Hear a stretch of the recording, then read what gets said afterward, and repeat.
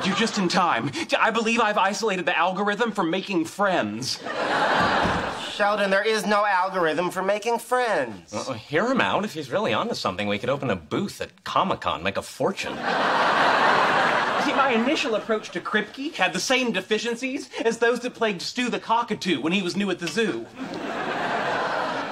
Stu the Cockatoo? Yes, he's new at the zoo.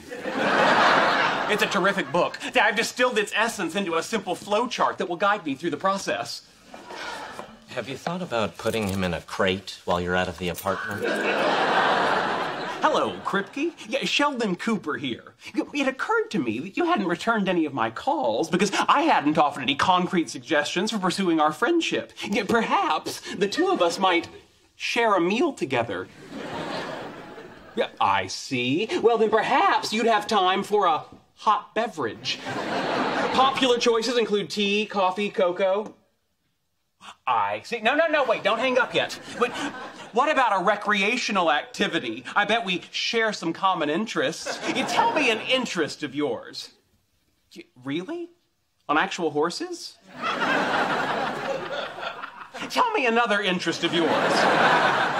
Oh, no, I'm sorry. I have no desire to get in the water till I absolutely have to. Tell me another interest of yours. Uh-oh, he's stuck in an infinite loop. I can fix it. It's interesting, but isn't ventriloquism by definition a solo activity? Yeah. Wait, tell me another interest of yours. Is there any chance you like monkeys?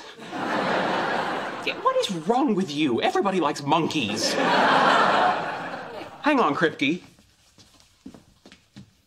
A loop counter and an escape to the least objectionable activity. Howard, that's brilliant. I'm surprised you saw that. Gee, why can't Sheldon make friends? All right, Kripke, that last interest strikes me as the least objectionable, and I would like to propose that we do that together. Tomorrow. Yes, I'll pay. All right, goodbye. All right. Time to learn rock climbing.